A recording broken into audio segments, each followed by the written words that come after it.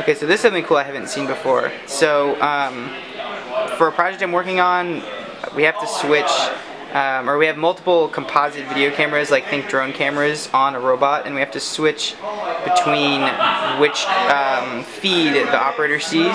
So like we have 3 cameras, but we didn't want to have 3 transmitters and 3 receivers. And you can buy like pre-built video switchers on sites like Hobby King or Amazon, but we wanted to try to do it for less. So basically, the start of the show here is this 16-channel analog multiplexer. So basically, it turns out you can switch NTSC composite video signals just with one of these devices. So to demonstrate this, I've got 2 Raspberry Pis. They kind of hacked on little headers to the composite feed just to be able to like make them more breadboard friendly.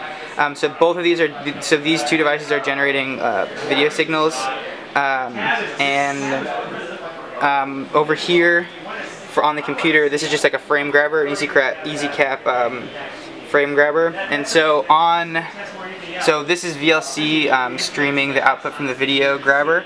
And so right now I've got a movie playing on this device, and then on this device is just like a counter.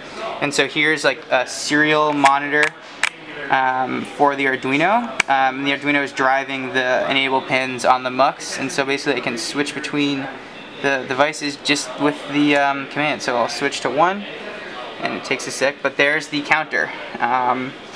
So you can switch. It turns out you can, with a simple analog multiplexer, you can switch NTSC video. Hadn't seen this before, figured I would write a post and make a video about it. Alright.